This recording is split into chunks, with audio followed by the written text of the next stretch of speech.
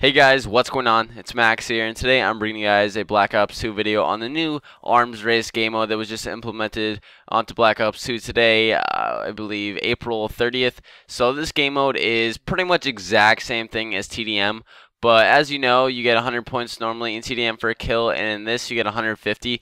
So basically, I think just the whole point of this is just so you can get your kill streaks more. So there's definitely some more kill streaks up in the air when I'm playing this. I played it quite a bit recently when it came out today, and there's quite a bit of kill streaks that come up in the air, especially a lot of UAVs and stuff like that. A lot of the lower kill streaks. I'm going to be talking about some tips today real quick in this video. I think I went like 39 or 4, something like that on Nuketown using the silence vector. I believe I have fast mags on it as well.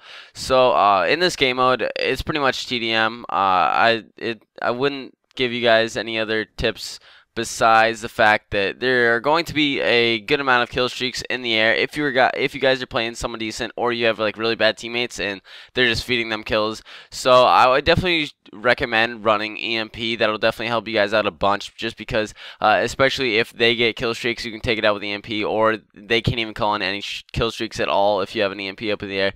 That's very helpful. Also, as well as an EMP nade, which will take out their kill streaks on the ground, stuff like sentry guns and other stuff like that. And also what could be good is using a stinger or whatever it's called, the FHJ, in order to take out kill streaks, because there's going to be a lot of those in the air, stuff like escort drones, stealth shitters, stuff like that. So you can take it out with your stinger and your FHJ, whatever it's called. And so basically in this gameplay I was running VSAT, dogs, and swarm. It is actually really easy to get this, so if you guys want to get dogs and swarm and get a lot of kills, I would definitely suggest trying to play arms race. It takes a little while to get your VSAT, but I think it's around like 6 or 7 or 5 kills to get a VSAT in arms race, because you get plus 50 for a kill. So it's pretty quick to get a VSAT. Once you get the VSAT, it's pretty much over. You can get your dogs and swarm from that. Keep cycling it through. It's a very good setup, and you guys should definitely try it out. If you guys ever have trouble getting dogs and swarm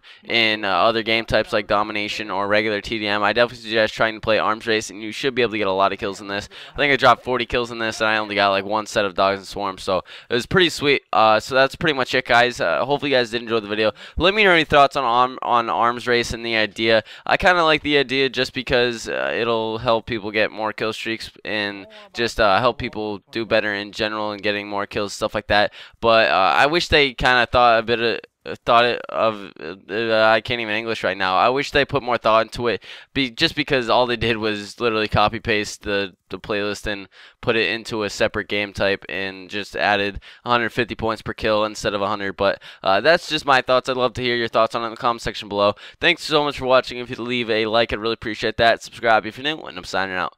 Peace.